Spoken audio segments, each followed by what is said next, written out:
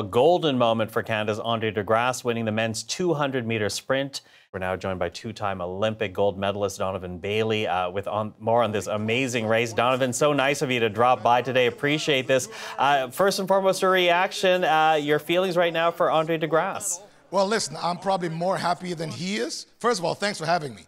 I'm probably more happier than he is. This is incredible. This is such an amazing accomplishment for Andre, for his family, for the country, for the track program. I mean, so I'm so happy, and also welcoming him into the club of champions. There's only two of us. Percy is no longer with us.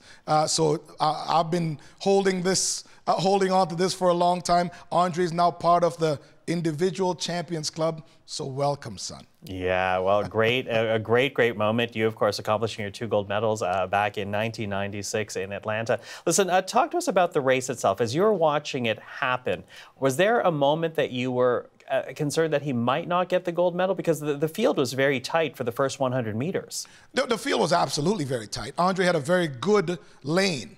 But my concern for him was always execution. One, the start always sets up the finish of any power speed event. And Andre had a very good turn.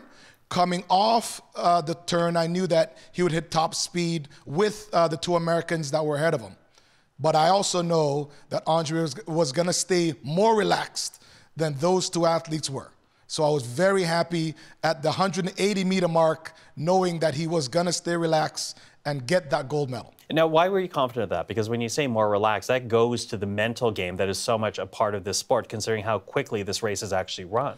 Well, absolutely. Well, the mental game is 90% of where we are when you're watching an event like this. Athletes, there's 8 athletes in the event. Those are the 8 greatest athletes on the planet today. So obviously the mental part is paramount. However, I know that Andre's body position, his breathing, his relaxation will allow him to decelerate more than any of the other athletes there. He's probably the best athlete now competing right now at this. So yeah, I was quite confident that he was gonna bring it home.